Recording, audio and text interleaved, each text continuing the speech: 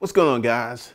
If you want to be part of the intellectual property school where you make money with your mind, go below and fill out the intellectual property school app. We're doing something a little different the way that we're bringing students into the school. We're going to have a little conversation first. So if you want to be part of that, go below and hit the app and we'll see what happens in the future. So let's go ahead and get into this video. One of the things that gets me, a lot of people are curious to the mindset, to the process of starting a holding company, building out a holding company, creating some type of entity. And here's the thing. The mindset comes first. One of the things I get in training is how much of a percentage should I allocate? And when you have that certain mindset, that certain je ne sais quoi, you understand that you make up your own rules as you go. You make up your rules as you go. And one of the things that you need to understand is the mindset of a holding company hustler is radically different than the mindset of a regular person. And as we go back in time and as we look at the things that are happening, I have to look at my own journey of getting into the holding company. And this may or may not happen. My first holding company situation was for a media company. And then my second holding company situation was for real estate. And then I went ahead and I leaned into my strengths because the media, the online course business, I'm pretty strong with that. And one of the things that I teach is you should lean towards your strength. You shouldn't be, once again, let me be really, really clear here. There are many different business models out there that you don't know anything about. And one of the things is you can actually go ahead and get into these business models. But you want to make sure that that business model is something that leans on one of your strengths. And this is one of the things, because, I sat down and I really thought about it. And I was like, what am I good at? And as I started to go through the data and start to look at stuff, I realized that many of the things that I was really good at, I wasn't setting up my holding company situation. Like the first holding company situation was kind of like half. In the second holding company situation, let me just go ahead and say it. I am just not that excited about real estate. Is real estate a way that you can make a lot of money? Absolutely. But it's a lot of exposure. It's a lot of money, uses your credit. But there are many people who have made a lot of money from real estate. But one of the things that I like, and let's go ahead and talk about this. When you have a business that cash flows, this makes you incredibly strong and an incredibly lucrative competitor. And once you have the holding company mindset, when you form a holding company that you're going to have more than one business. Now, you don't need to have like 30 businesses to have a holding company. You can have 2, 3, 4, 5, 6 businesses. And one of the things that you have to understand and acknowledge is with the setup of the holding company situation and with the allowance of being able to create more businesses, because this is the mindset of a holding company hustler is I'm going to go out and start more than one business. And that's a very different mindset. That's a very different prerogative. That's a very different way to look at it.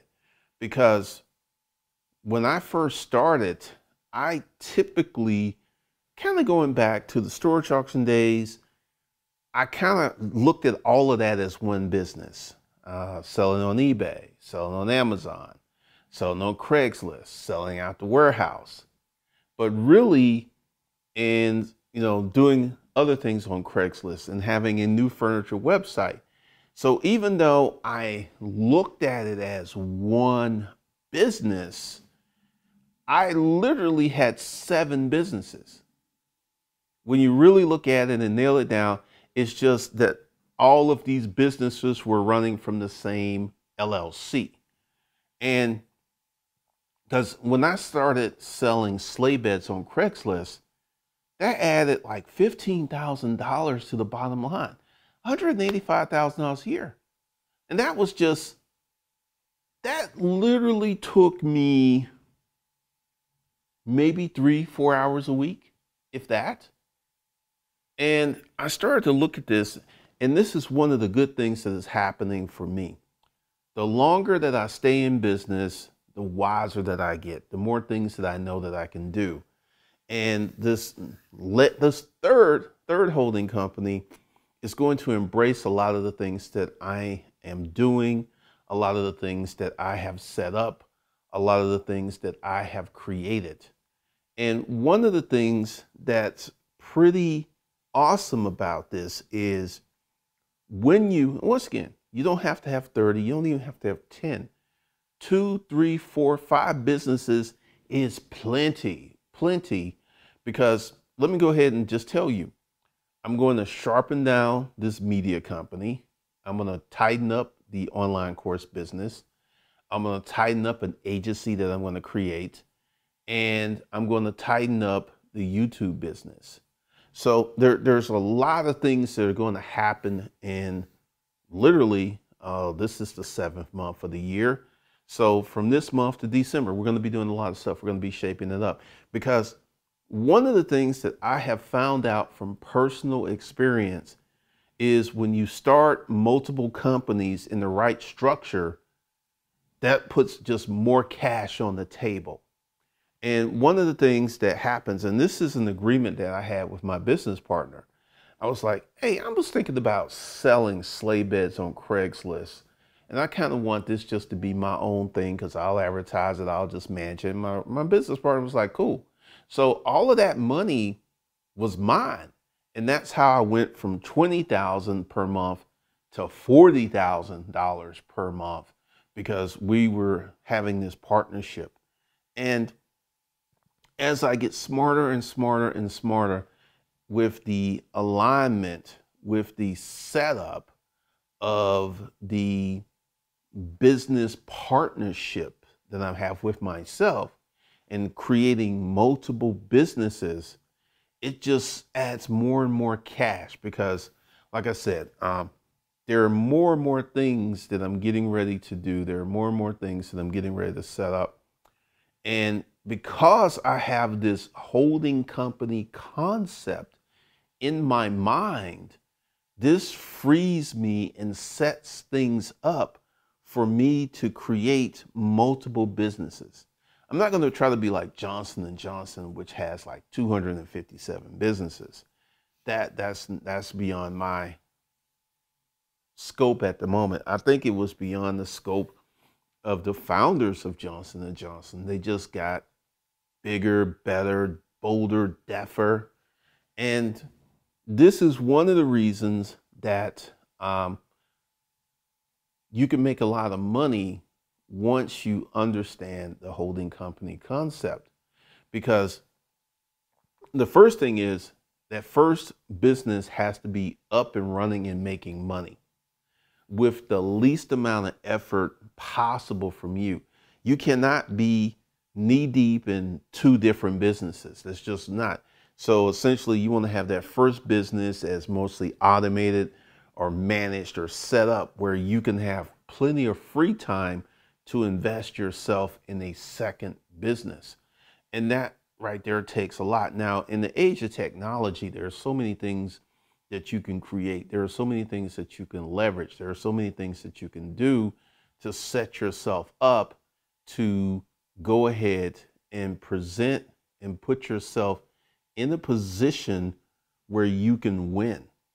Because the holding company concept, once you go ahead and begin to practice it and to set it up, it's a beautiful, beautiful thing. It is really an amazing concept. It's an amazing thing that you can put together and create your own destiny. It's a beautiful thing. It's a beautiful, beautiful thing. But the key concept that you must take away from this conversation is, once you start a holding company, and this is one of the things that I teach, is you set up the holding company first, and you set up the operating company. And let's just go ahead and say you set that up and you don't open up another business for 2 or 3 years. That's perfectly fine. That's perfectly fine. It just gives you the setup. It gives you the operation. It gives you the license.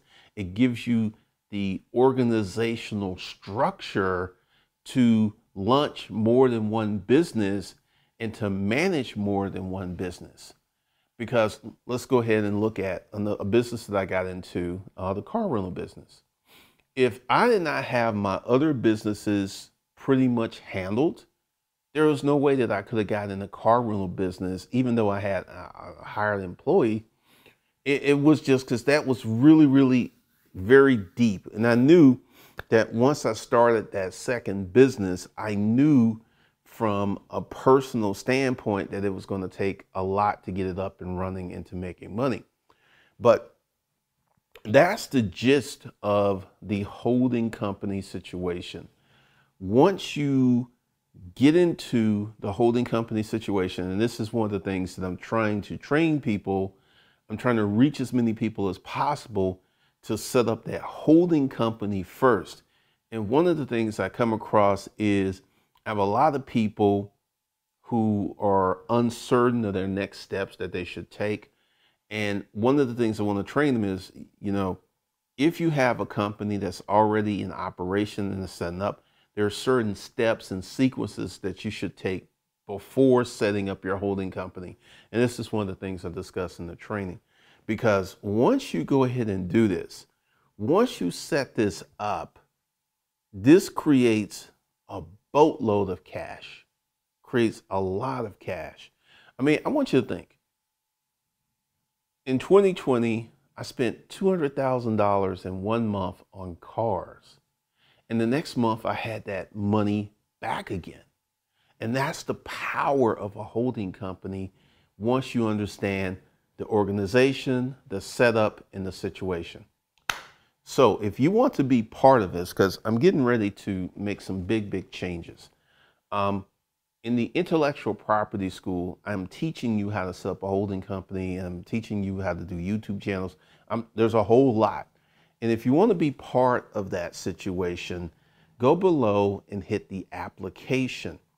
And once you hit the application, if we come to a certain terms of agreement, then one of the things that we'll do is you will get scheduled a call where we can discuss how the holding company, the intellectual property situation will just be a better fit for you once you go ahead and make that decision to embark and to set yourself on that path where you're just not going to be a regular person. And again, this is July, and we have a new situation.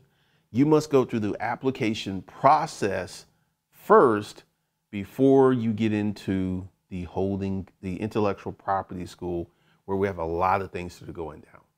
So that link is below. My name is Glendon Cameron. I will see you guys in the next episode of I Eat Fire. I really like that name. I really do.